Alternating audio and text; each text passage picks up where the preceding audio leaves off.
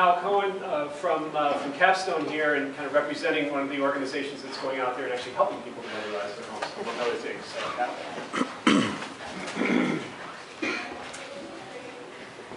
The community action agencies are really pleased to be part of this plan.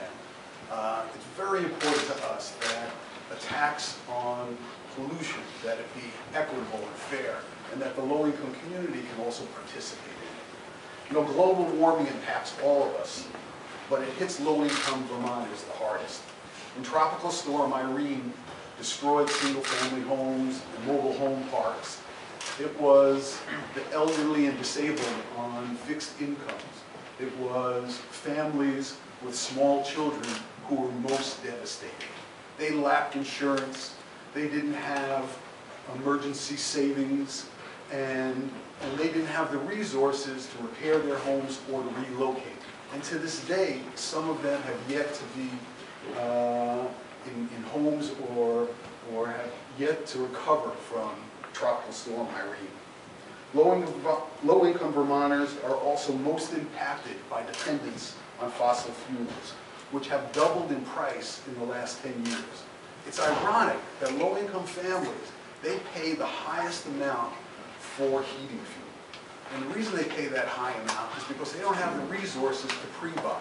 They don't have the credit to pre-buy. They're not able to afford even to go on a budget plan. So they always pay the highest prices.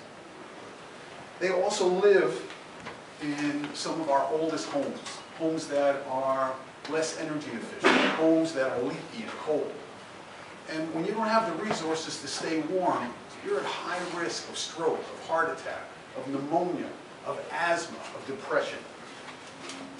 Low-income Vermonters also drive some of the oldest vehicles, clunkers, cars that are gas guzzlers, that are expensive to operate and to repair. And low-income families, they are the last to benefit from new technologies. The last, you know, you're not going to see low-income Vermonters right now with electric vehicles, or benefiting from solar power, or from home energy retrofits. Low-income families are energy poor, and their dependence on fossil fuels puts them at great risk. It's time to act.